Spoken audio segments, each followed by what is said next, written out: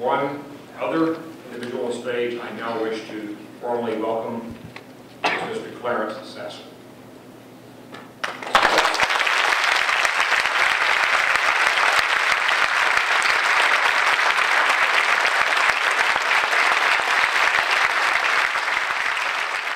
First expression is thanks, not only to the university, but to Dr. Rudder, because without him, his understanding, his pull, and his thoughts, I never would have come. It's to him that I give thanks to. Second is to the university, one of the premier institutions in the state of Texas. But let me assure those in attendance today that from this day forward, we all will come to know the Aggie Clarence Eugene Sasser and what he did.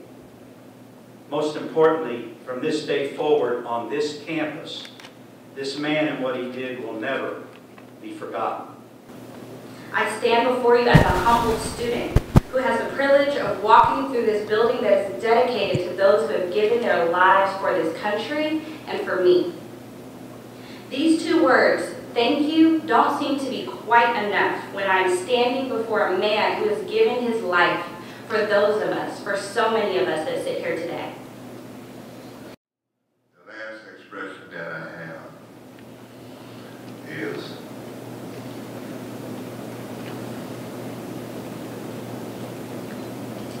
that you are giving me something that most people never get.